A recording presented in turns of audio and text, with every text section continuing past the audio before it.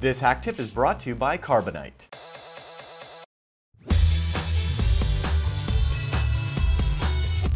Welcome to HakTip, the show where we break down the concepts, tools, and techniques for hackers, gurus, and IT ninjas. I'm your host, Darren Kitchen, and today we're getting into some fun bash history tricks. Now, you see, in the world of Linux and kind of computers in general, there's more than one way to skin a cat, or so the proverb goes. Actually, on a side note, that proverb dates back to 1678 with the second edition of John Ray's collection of English proverbs, and then later it came to the States with Mark Twain's 1889 novel, A Connecticut Yankee in King Arthur's Court. And some have pointed out that rather than a feline cat in question, they may have been referring to a catfish, which usually gets skinned before cooking, or the gymnastics performance involving passing one's legs over your arms while hanging onto a bar. But either way, I just want to make it clear that here at Hack5, we love cats. Alrighty, now with that all out of the way, our recent look into hiding passwords from bash history spurred a fury of feedback, including this one from Mimi039, who wrote, to avoid passwords in bash history, use this: export history control equals ignore space. And with that, any command starting with a space won't show up in history. So you just hit space and then ls and then boom, it's not there. How fantastic is that?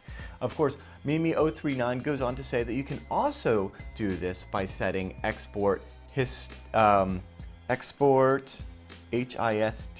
ignore equals and then quotation marks, and we can add pass, we can add wget, and we can add ls, and we just go ahead and ls, and then we end that quote, and now suddenly our history will ignore anything, including pass, wget, whatever. That's kind of a fun one to add, so thank you so much for the tip, Mimi.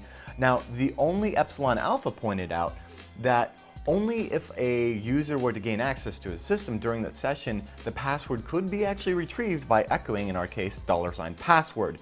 And this is true, so if I do, say, password equals 1234 and echo $password, we'll see, there we go, I've got 1234, and that's why we should definitely use, we should definitely unset the variable with the aptly named unset command. So unset password, and if we echo password again, it's not there. I know, pretty easy, pretty fantastic stuff. Now, Metalhead noted that he used the history tac-c command out of force of habit when logging out of a session. Now, the tac-c option clears the history.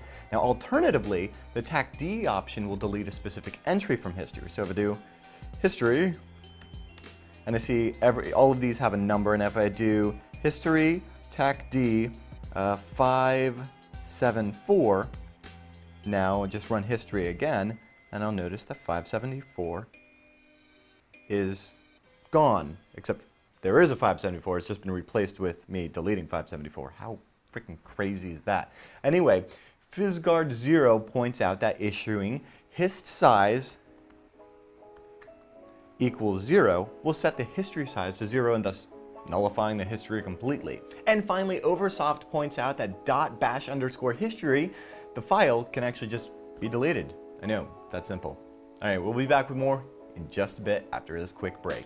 Computer disasters eventually happen to everyone, but if you get Carbonite Online Backup before your disaster, then no need to worry because all of your files will be backed up automatically and safely off-site. And getting them back is really easy to do on any computer or your smartphone or the Carbonite iPad app. You can access them anytime, anywhere. And with Carbonite Unlimited Backup for PC or Mac, it's just $59 a year. But if you use the offer code HAK5 when you start your free 15-day trial, you get 2 months free if you decide to buy. All the details are over at Carbonite.com, and remember to use the offer code HAK5 to get yourself 2 months free with purchase.